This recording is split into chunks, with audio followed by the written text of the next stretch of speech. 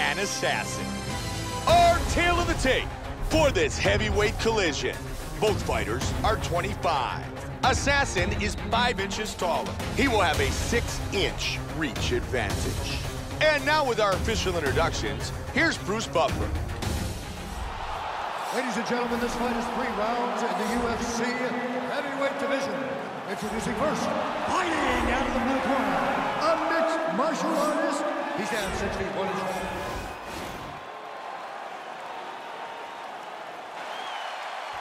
Assassin. Ready? Assassin. Are you ready? Here we go. Our fight tonight is scheduled for 3 5-minute rounds. Assassin's opponent has the reach advantage tonight here, Joe. What does he have to do to counter? Well, he's taking some punishment here early, Joe.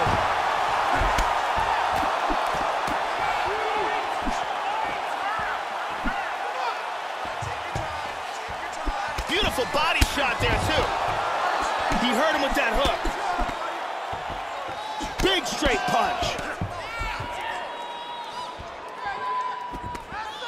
Swing and a miss.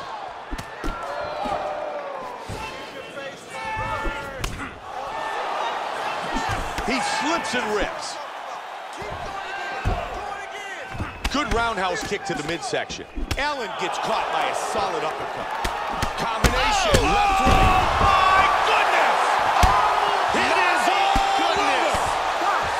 Oh, my goodness. Beautiful KO for the victory early in the first. Time now for our fight replay. Let's take a look at the replay. Here is the big right hand that ends this fight. Boom, right on the money. We can see it from another angle here. Here is the huge uppercut that lands right on the money and ends this fight. Watch this again here. Boom, out cold. And with the official decision, once again, here's Bruce Buffer. Ladies and gentlemen, referee Dan Mergliata has called a stop to this contest at 1 minute, 26 seconds in the very first round. Declaring the winner by knockout, Assassin. Assassin wins by knockout.